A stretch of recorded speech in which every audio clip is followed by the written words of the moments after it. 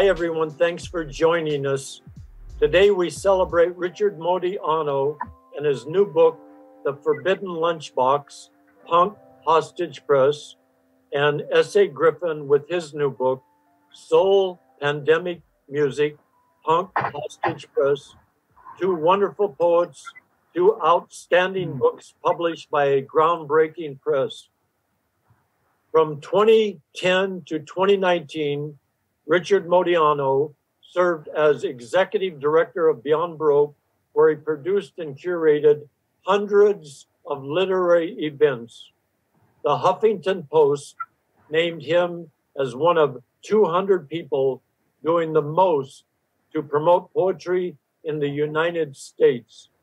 In 2022, the Los Angeles Long Beach Harbor Labor Coalition awarded Modiano the Joe Hill Prize for Labor Poetry. Richard's new book, The Forbidden Lunchbox, is exalting. Love and brotherhood, communitas, are themes in this book.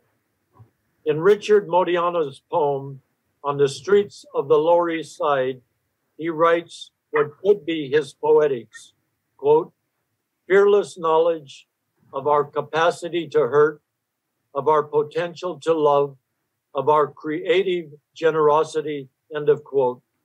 Richard has been generous, gracious in his poetry, work, spirit. His poetry is lyrical, clear-eyed, contains violent breakage at times. It's poignant, loving, elegiac, and compassionate. A superlative poet, Richard Modiano. Well, thank you for the kind words, Harry. I hope I live up to them. I'm going to start with something contemporary. This is not in the book, but it's something that's on our minds now. We are living through the nightmare edition of Great Men Make History. In a world where 1,000 gilded oligarchs, billionaire sheiks, and silicon deities rule human future, greed breeds reptilian minds. These strange days, as thermobaric bombs melt shopping centers and fires rage in nuclear reactors, our supermen can't validate their power in any plausible narrative of the future. The new czar of all the Russians surrounds himself with as much astrology, mysticism, and perversion as the terminal Romanovs. He believes that he must save the Ukrainians from being Ukrainian, lest the celestial destiny of the Rus becomes impossible. The present must be smashed in order to make an imaginary past the future. At the subway station, a young man approaching and a woman turning her back on him without a word and going out to the sidewalk. A man in a sudden outburst of anger and a woman who appears to have come late for their date. A group of girl students, each hand in hand with a friend, their free hands separately hailing a taxi. A plump, middle-aged woman approaching with rapid, mincing steps, every face looking intently on some immediate, intimate aim. What I noticed coming from the deathbed of my brother. Almost every member of my extended family, grandparents, parents, aunts, uncles, cousins, were wage laborers in the old country and the new world. They mined coal, hauled steel, labored on construction sites, and as office secretaries served the wealthy and worked as domestics. They clerked in company stores. They cleaned offices and homes, stores, took in laundry, even danced topless in Vegas floor shows. I joined the workforce at 15, and I've been at it ever since. I've worked as a dishwasher, fry cook, telemarketer, movie extra, babysitter, movie projectionist, serigrapher, artist model, landscape hand, proofreader, ESL teacher, program manager, magazine editor, executive director of a venerable arts nonprofit. And now, in old age, I'm washing dishes again.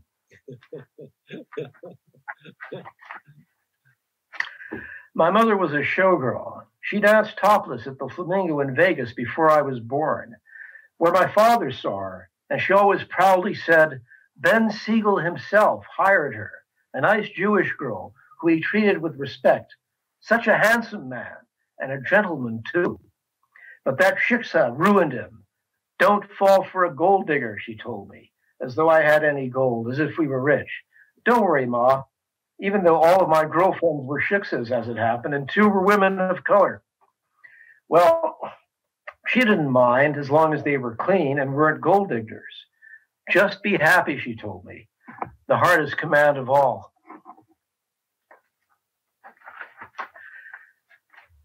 He spent most of the war stateside as a link instructor, his rank tech sergeant, stationed at bases in the Southwest, Arizona, New Mexico, and Texas, a state he hated because during the previous decade he'd been hitchhiking cross-country looking for work and was arrested in Galveston for vagrancy, with 3 strikes already against him, a New Yorker, a Jew, and he spoke Spanish. He had a lifelong hatred for Southern law enforcement. So when he was promoted to 2nd lieutenant and reassigned to Greenham Common, United States Army Air Force Base in England, he was glad to go. A free train ride to New York City, some time with the family before the troop carrier, the Northup, took him across the North Atlantic, by that time mostly cleared of U-boats. And then by September 1944, England still on rations, but he got big meals of eggs, kippers, bread, and real butter, steak and potatoes, real coffee with real cream. He told me he liked the barman at the pub down the road. The guy always treated him to an extra round, so he bought him a carton of eggs, 5 pounds of coffee, and a pint of cream. He gave this to the old barkeep before he left on his first mission. He was the navigator, and the barman stopped calling him Yank and started calling him the navigator.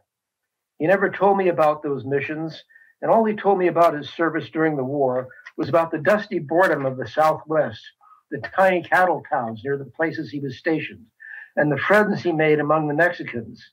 New York Jew meant nothing to them. 24 missions, and the war in Europe was over. He was busted back to tech sergeant for running a floating crap game. He never told me a combat story, except for the one about the gunner who was hit. My father was bent over the finder when he felt something warm and wet splash against him. It was blood. Blood soaked his shirt, and afterward, it stank in there. That was what he took away from the war. Blood and stench and blood.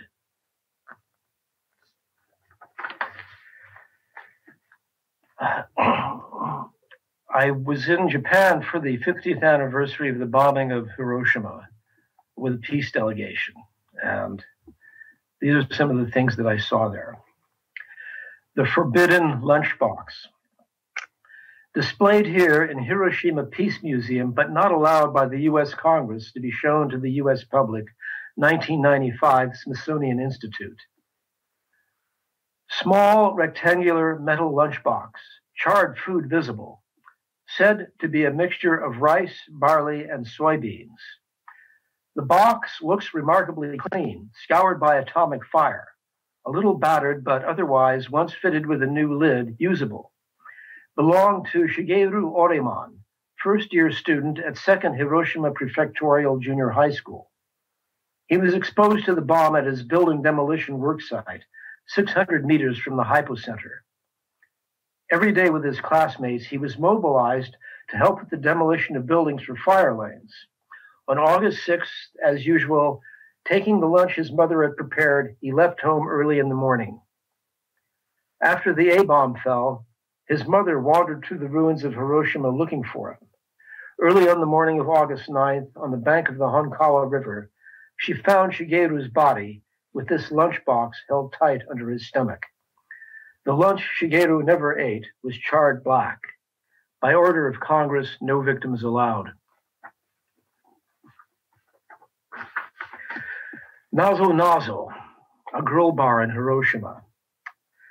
A girl bar with red neon called Riddle. The young woman took a seat on the bar stool next to me. Nihongo wa daijoubu? She asked. Hey, daijoubu yo. A blast of cool air chilled the sweat on my face and carried her scent. She smelled good, but I noticed the mama-san behind the bar. Why did she name the place Riddle? The mama-san answers, it sounds exotic. and seems to pose a question about life. She was 8 when the bomb killed her mother and sister. She still carries scars from the glass that slashed her body. Peace Plaza, Hiroshima, Japan, August 6, 2005. The time, 10 minutes past 8 in the morning. In exactly 5 minutes, a bell will toll to mark the moment when the atomic bomb exploded here. 8:10 and it's already 90 degrees. 5 minutes from now, and 60 years ago, it was 10,000 degrees in Peace Plaza, Ground Zero, the hypocenter. And here I sit on a folding chair with 500 other people on this spot, 1,500 feet beneath the detonation point, looking at the empty rostrum. Past the dais, I can see the iconic A-bomb rack building left standing, and the white cenotaph where scores of unknown bodies reduced to ashes lay. To the right sit the big shots, Koizumi, the prime minister, the government officials from Europe, Russia, even from the People's Republic of China and the Republic of Korea, victims of Japan's aggression. Where are the Americans, sitting with the rank and file, all as peaceniks, Buddhists, Methodists, Quakers? No official acknowledgement from the US government, maybe for the best. The bell is tolling, 8:15 a.m. The sun's exploding.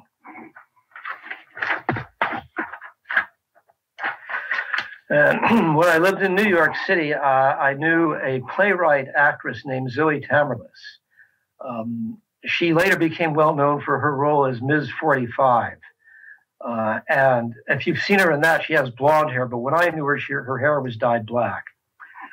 So, poem for Zoe Tamerlis. Cats leap across my heart when I see your full red lips, and the glassy water breaks with white sparks, scattering your words in all directions. Zoe, your crowned scalp with inky black hair, a halo of dawn over the urban river's skyline. Tonight, you see through my words, Zoe of twilight ruby, and I sleep through your breath. Zoe of black leather, I dream through your tattooed arms. Zoe of a desert where the hawks turn blue, and I walk in your palm of Mount Meru. Zoe of obsidian in the coup d'etat, and I'm lost in your solar breasts, the flares made fertile. Zoe in the night of honeysuckle, Zoe of crystal palace, Zoe of Mongolian steppes covered with gold krugerrands, Zoe of boots under a red brick tenement where anarchists are plotting our liberation, Zoe of dolphin spume, Zoe of lava made helium, Zoe. And I've met several people in the poetry community, and that have meant something to me. So, a word, poem for Iris Berry. You have to select a word. It will be talked about as little as possible and have a deep suggestiveness like nature, bloom within itself.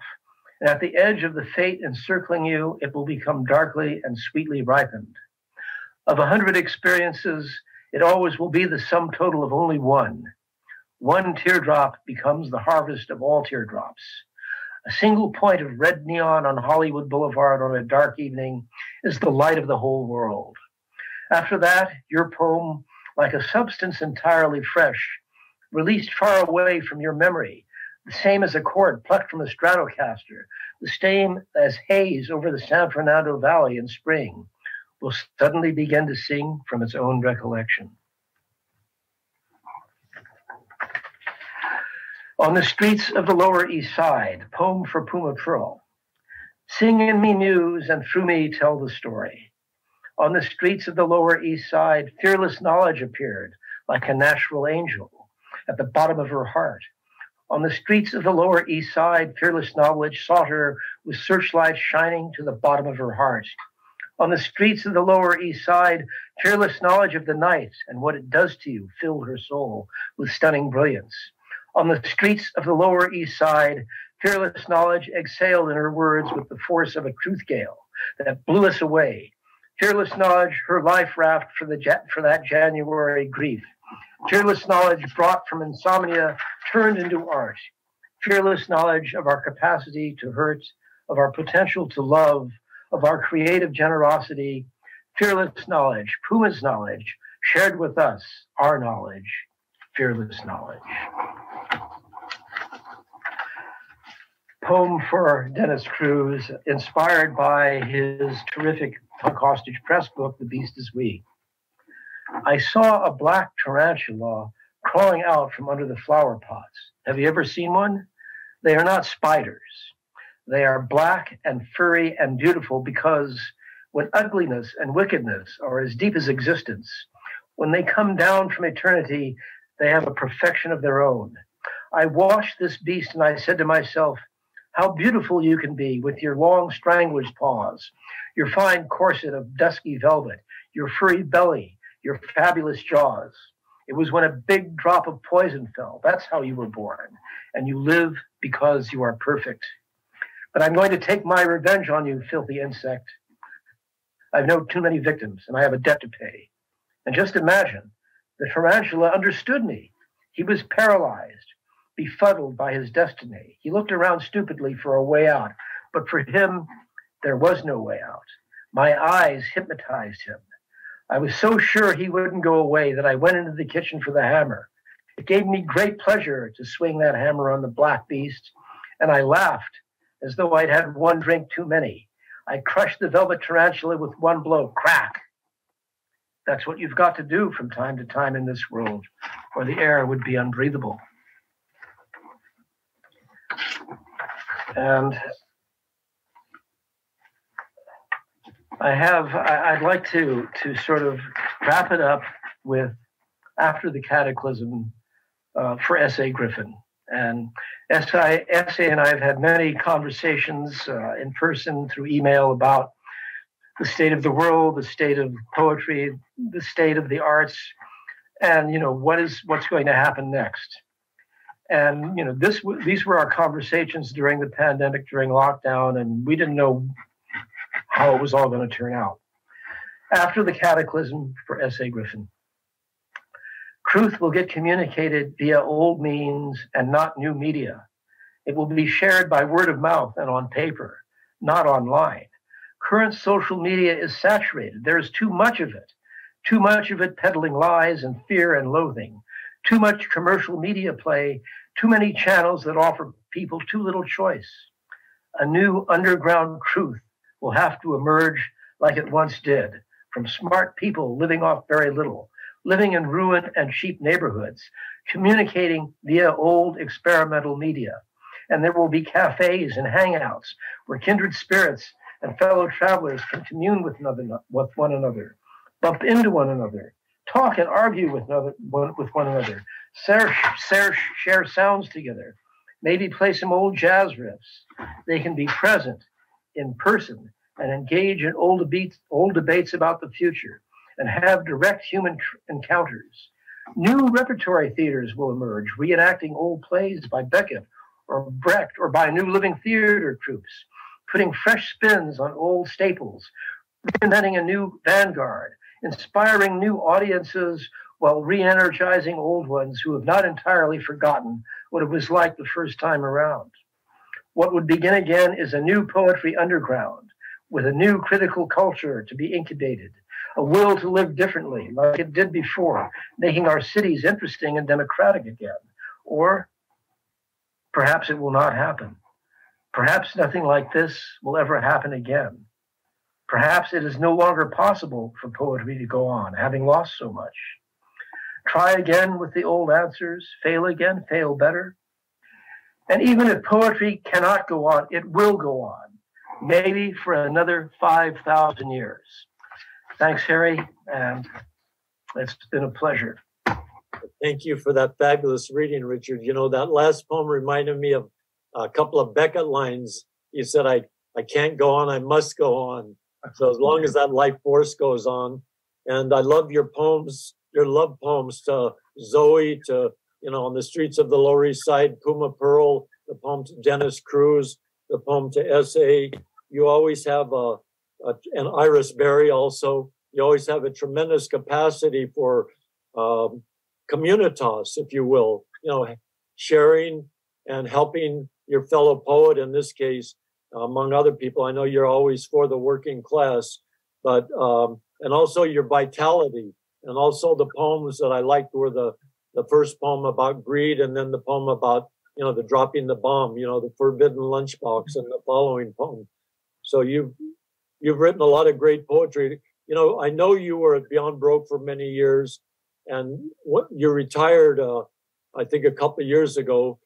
So when you were at Beyond Broke, and it was almost like a nightclub. I mean, you were there all the time, setting up readings, hosting readings, etc. Did you write much poetry while you were, the director at Beyond Broke, or did you write more poetry after you quit being the director there?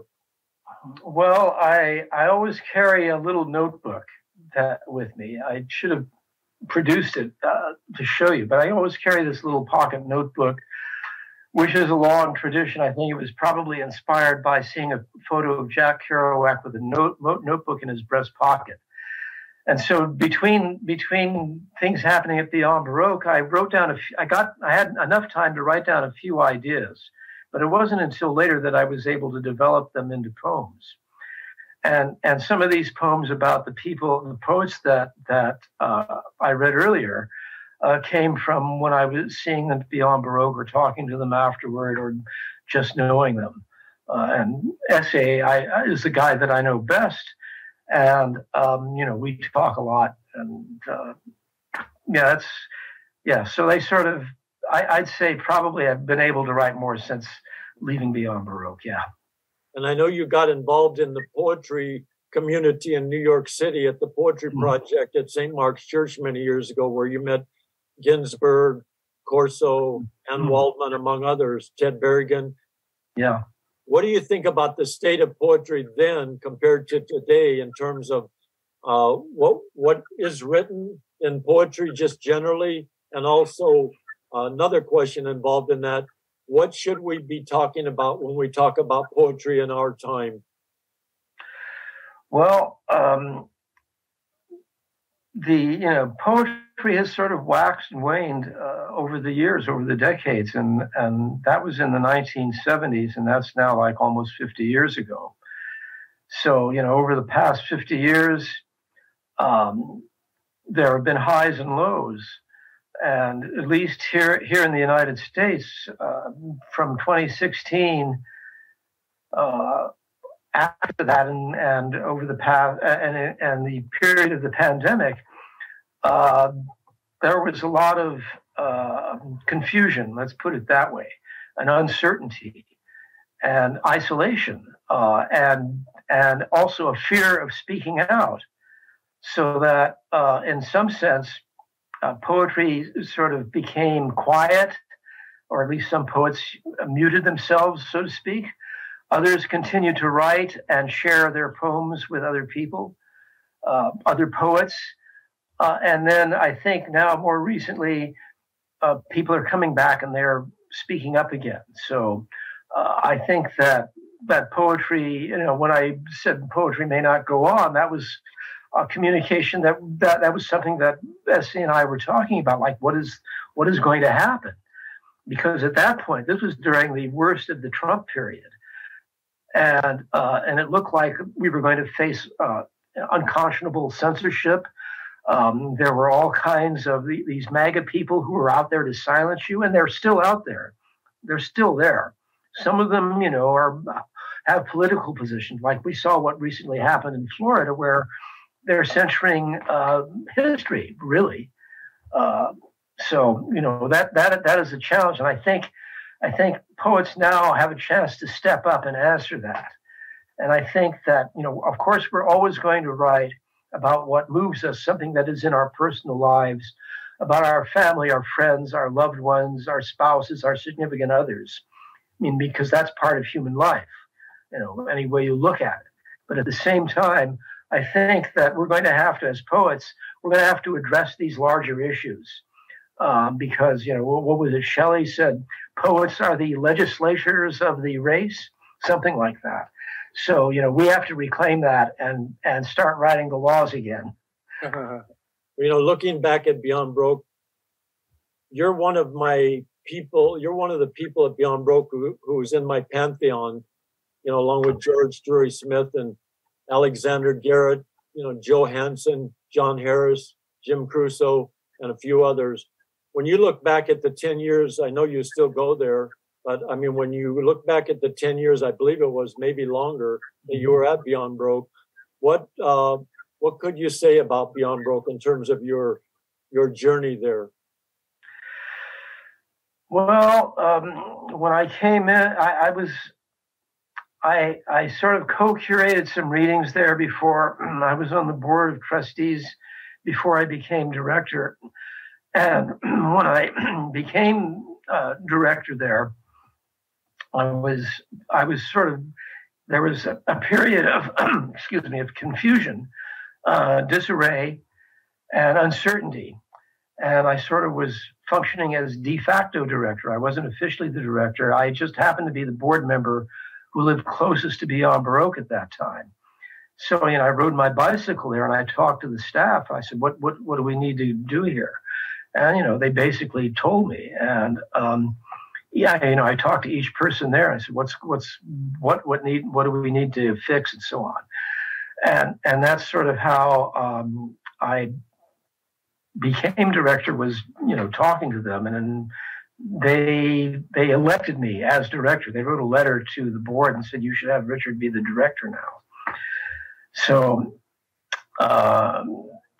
in the initial years, I wanted to repair the reputation of Beyond Baroque and change the vibe, so to speak, make it welcoming again, tune down the anger and the distrust, sweep it away. Eventually, I think I was able to do that, and open it up to all kinds of people. I mean, my particular bias, if you will, is a sort of an egalitarian one, and I wanted everybody to have a chance, whether they were known or unknown, whether they were starting out or fully mature and accomplished. I wanted to give those people a chance, and some of them, I was taking a chance too on some of them, and they didn't really produce. Let's put it that way. They tried, they had their shot, and they moved on to something else maybe. But I thought it was worthwhile to take some risks and see what might happen. So, you did a fabulous job there, and we have 2 minutes, actually 1 minute left. I would just like to ask you this one question, and you could give me a brief answer. I know it's a complicated one, but when did you get involved in your empathy and your compassion and your work for the working class of the world? Well, I guess it was back probably when I was, I just growing up. My family were second generation Americans. Their parents came from the old world. They were not English proficient. They were very intelligent people. They spoke multiple languages, but the only jobs available to immigrants back in those days, and I'm talking about in the early 20th century, were low-paying jobs, and there was no opportunity of conditions for them. And my parents benefited from policies like the New Deal.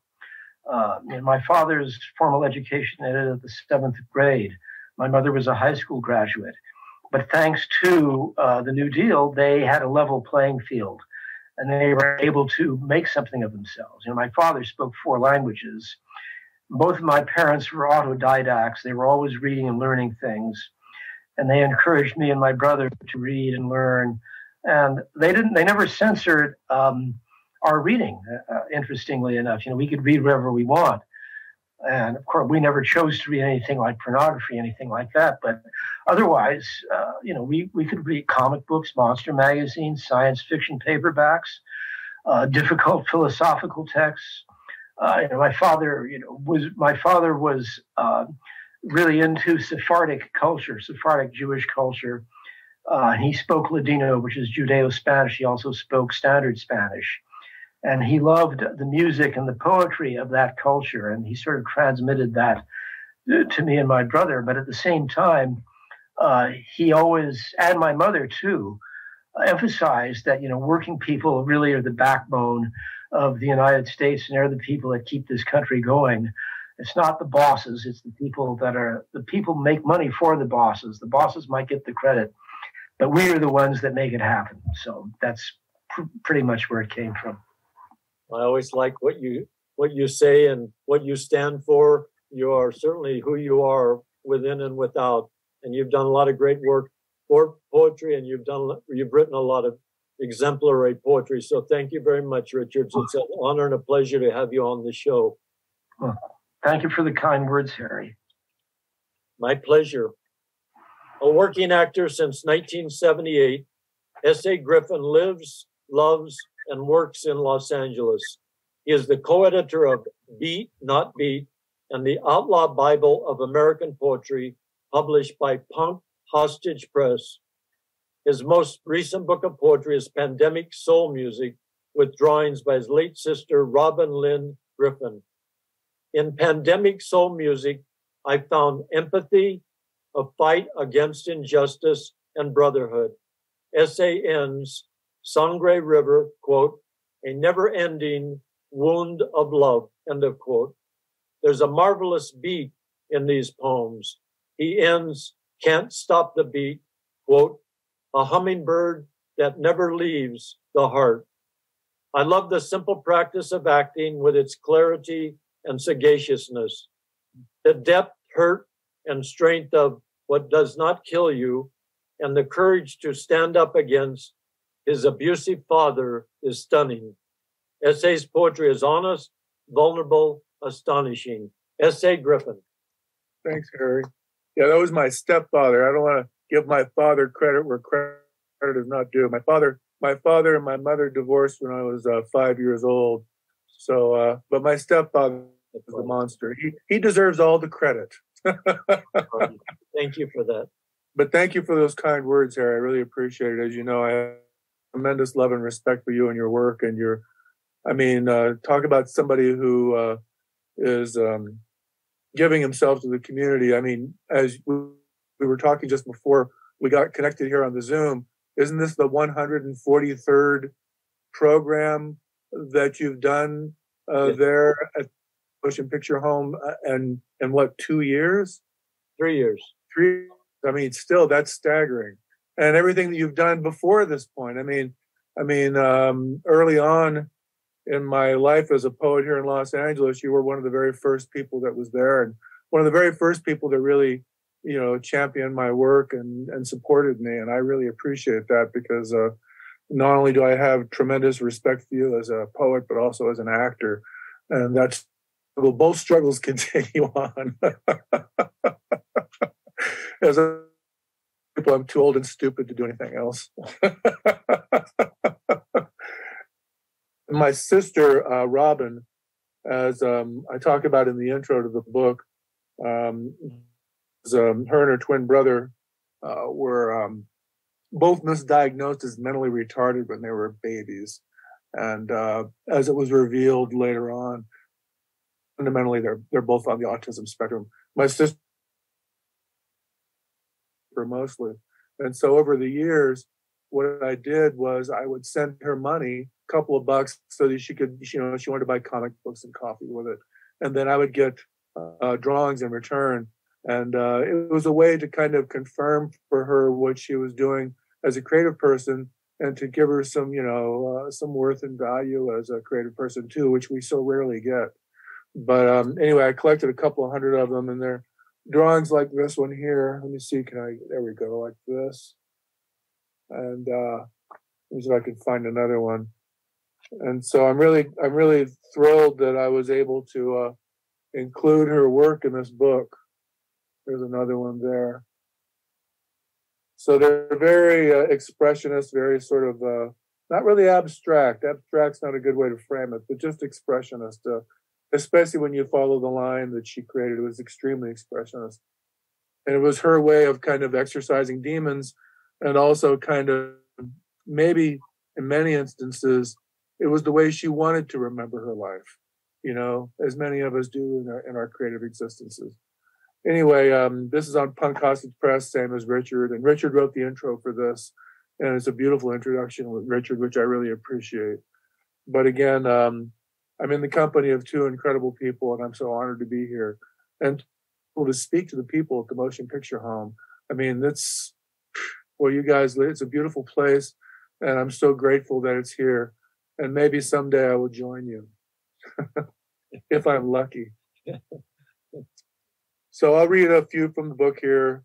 And most of these poems were written during the course of the pandemic.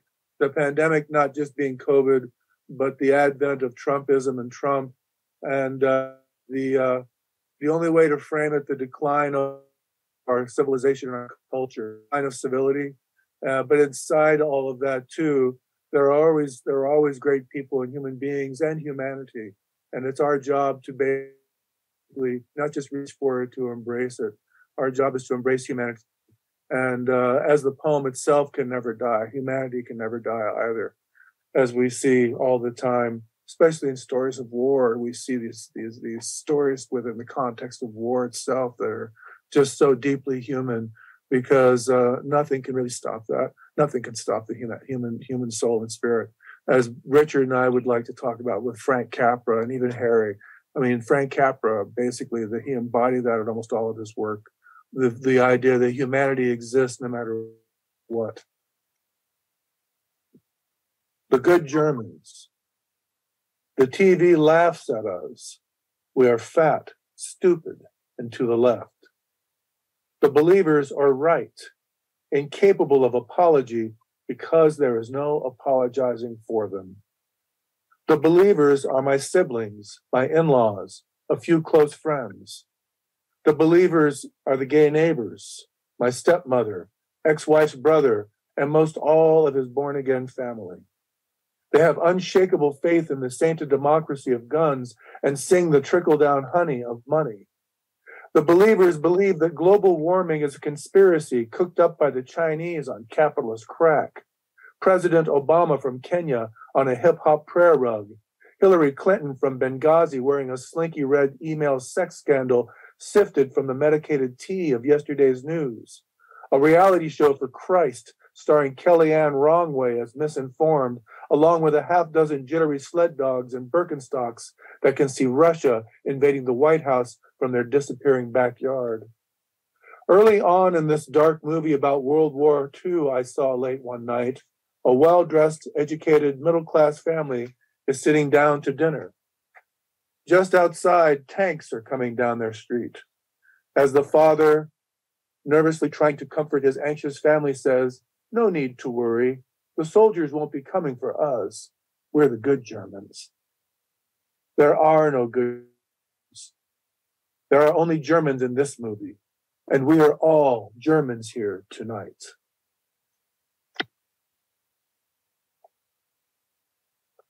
And I just celebrated my 69th birthday about a week ago. What day is today? 21st? 5 days ago.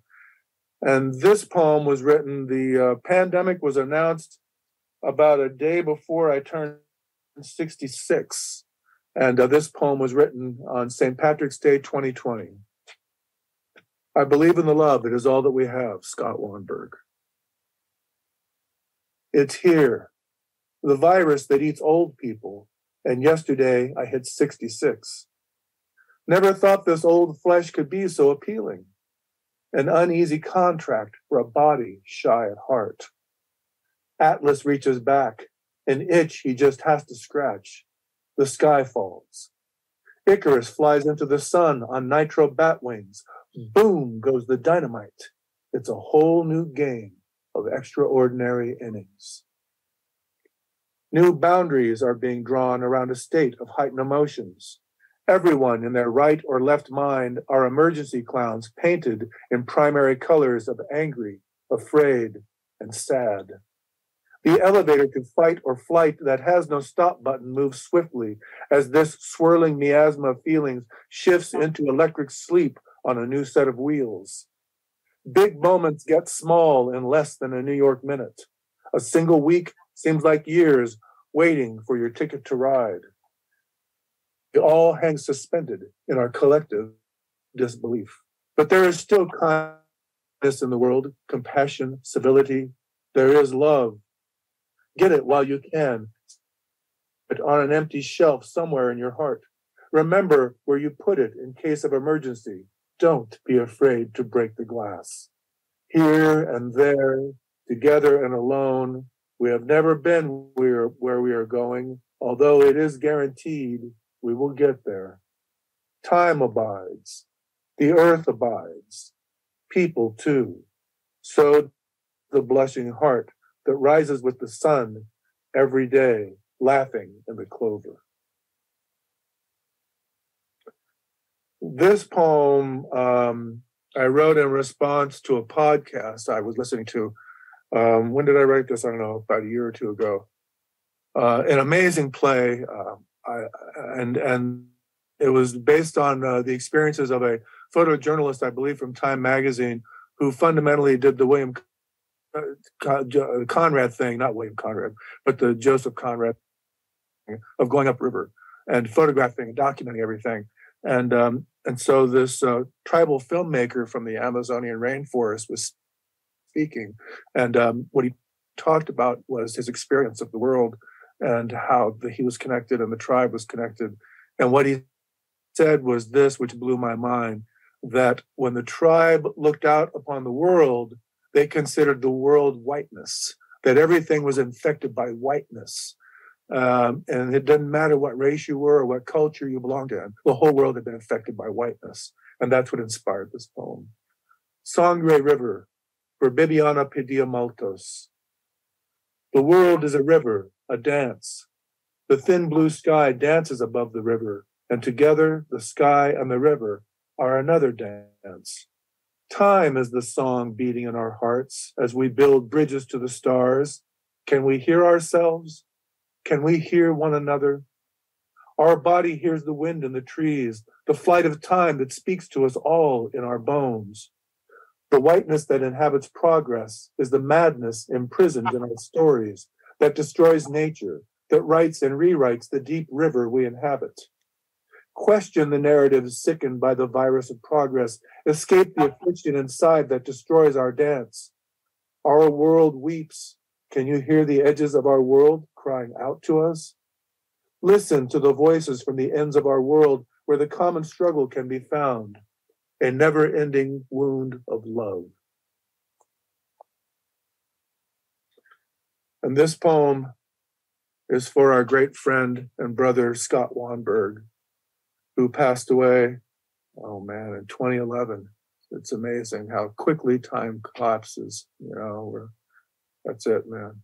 And this is also an epigram from Scott in the beginning. Friendship is stronger than math by Scott Wanberg. That was his quote. Friendship stronger than math. Scott and I had just left Al's bar off 3rd and Traction downtown after a long night of frantic dancing and cheap beer, celebrating Scott's second book, Electric Yes Indeed, which was about to hit the shelves. Both of us lit like Christmas. Ever been to the Pacific Dining Car? No. Well, then we must go. As your publisher, it is my job to treat you to the best steak in L.A. Scott's eyes open wide with double-barreled delight. Yes, he fires off, hanging out the window of my 59 Caddy like a big shaggy dog. Red meat! Red meat and wine, I roar, crushing the accelerator and cranking the wheels, redirecting my fish-faced car toward the edge of town. It was well past midnight as we stood before the maitre d', the two of us soaked to the bone, our old denims and dingy tees steaming with sweat. The maitre d' looks up. May I help you? This man is a great poet. My arm draped around Scott. He was a champion heavyweight, and he needs a great steak. Right this way, replies the maitre d' as he smiles politely and turns to lead us to our booth. Scott's broad electric smile as big as his appetite. Once an old railroad car, man's diner. The dining car had evolved into a high-class eatery where you could find the hoi polloi mixing it up with the gentry well into the wee small sonars of any given night. Blue collar, white collar, hookers and hustlers, shooting stars, bureaucrats and rebels, poets and writers. Whatever you want, Scott, it's on me. Those were Cadillac days, typewriter days wrapped in worn ribbon and gestating cyberculture, hillbilly rich long-distance days of phone booths and cartoon supermen, nights of words without end, of big red meat and dark red wine, and as Scott would say, arm draped around my shoulder, friendship is stronger than math. Scott was what we considered the genius of our crowd. He really was. He was an amazing person, and lucky we were to know him and to call him brother and friend. Thanks. I give thanks for love in the world, however it may find you or me, or every lonely heart in any given lost and forgotten corner. I give thanks for the kindness that continues to light tired eyes, old eyes and young that have seen too much. I give thanks for your laughter that can lift a weary brow, healing every sadness. I give thanks for peace, for the seed of hope that moves mountains, and for all those foolish enough to believe, for their faith will carry us home. And I give thanks for your voice, indestructible song of yourself that breathes life into the dark night of the soul and loves out loud, rising above the maddening din of the sometimes deafening crowd, for friends and family, for our blue Mother Earth, for magic and mystery.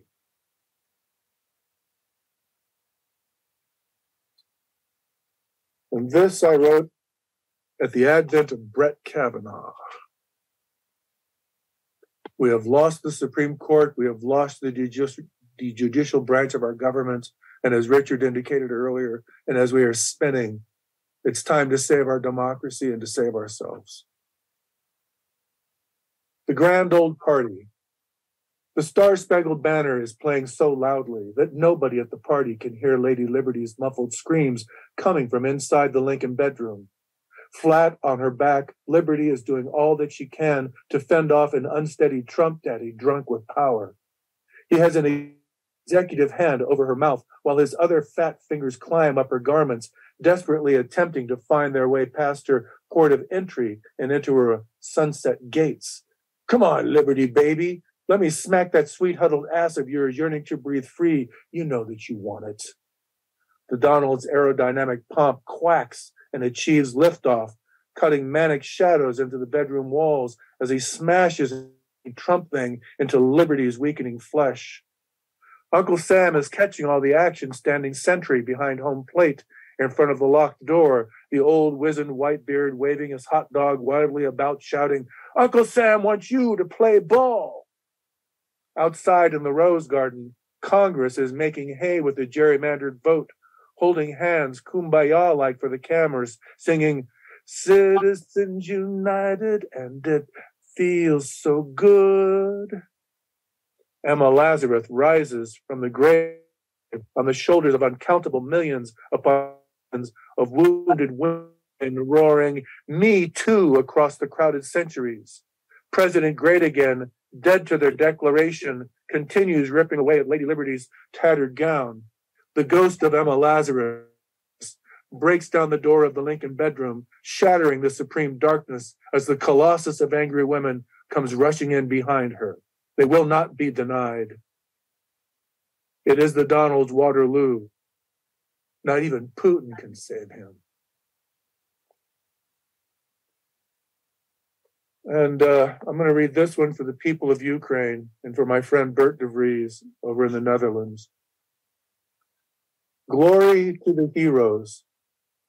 Armed with an inspired lunacy, Putin is his own god, a nightmare for the modern era. As his terror campaign moves forward, the cult of war grows inside sovereign borders where all thoughts have been tried and found guilty. The carriers of plague with looks that kill have landed with their tortured reward. Lost lives on parade collapse in despair as the people greet their makers of fear. Ritualized by the underwriters of conflict, the authorities of speech broadcast the intercepted letters of family and friends. History bends before the orthodoxy of bombs, flowers of evil executing a catechism of calculated risk blossom with a bright and terrible lust, a global light of muted lifetimes baked into the sacred tapestry of night. all the quiet stars falling like iron dice, tumbling into trapdoors of agony and tears ever after. And then, since we're running short on time, I will read this one I wrote for Alejandro Jodorowsky after seeing his film, Endless Poetry. Endless poetry. Success and failure ride the same rail, visit the same small towns and big cities full of rise and fall, heated with genius and despair, full of practice, endless practice, banging away, eager trigger finger of love, itching at existence. Life and love ride the same small rail, whole and wholly brilliant, waiting for breaks beneath the same yellow sun, the big breaks, the small. But there are no big or little breaks, just breaks full of failure and success, rise and fall, irrepressible blossoms of genius and despair. And after having spent whatever it is you've got riding the rails, your mirrors shattered by choices, all looking back at you, there you shall rest, endlessly broken, where life answers life, and love is a butterfly. Well, thank you, S.A., for that marvelous reading. I love what you said about your sister, and also you always deal with the present world. You know, there's an ethical integrity in your writing. Thank you. You as well as Richard, each one of you is conscious of what's going on in the world. You're not solipsistic in that regard. So I appreciate your consciousness on that right there. Have you always been, that conscious about the politics and all that? I know you've always been very caring for your human brother, sister, and your fellow poet. Have you always been that conscious, or did that come about at a particular time in your life? Caring for what's going on in the world, not just burying yourself in your own emotions. Well, I mean, I grew up with the list of five, and my parents were fairly absent. My stepfather and my mother during the course of our term as children. And I grew up also in the Project Richmond, California. So I grew up taking care of people. I kind of was a de facto parent in many ways. So I think it comes from that. And also my grandmother Elsie, who kind of loved me into being. She was an amazing person who took care of people and took care of me. So that being said, I was fairly unconscious of most of the world. I was very conscious of the immediate world, the place where I grew up and my family and taking care of them and such.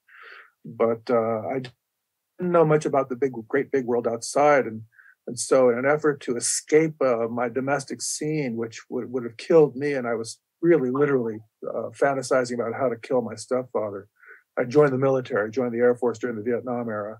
And that's where I became aware of the world immediately. By the time I was out of basic training, I was a changed individual, not just because I was, in the military, but I immediately became aware of the world, and I immediately didn't agree with Vietnam anymore. And I had 4 years to go, so I had to struggle through it. And it was a struggle. It was tough, but that really transformed me, and I became very political at that point, which is one of the reasons I didn't get along with the military so well. In fact, my boss in Georgia, working in the base hotel, at one point called me a communist, and I was kind of flattered by that.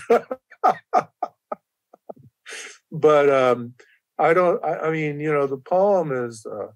the poem is ubiquitous. The poem is, as I just wrote to somebody, it's an act of love, and you can't stop giving because you can't stop receiving. And it's important to me that we all, when he was there at my book party on the 12th, Kerouac's birthday, 101st birthday. And Richard and I have certainly been on that path. I know you have too, Harry Beat path, which embodies a lot of this, but I lost my train of thought, on down the track too fast as I always do. But no,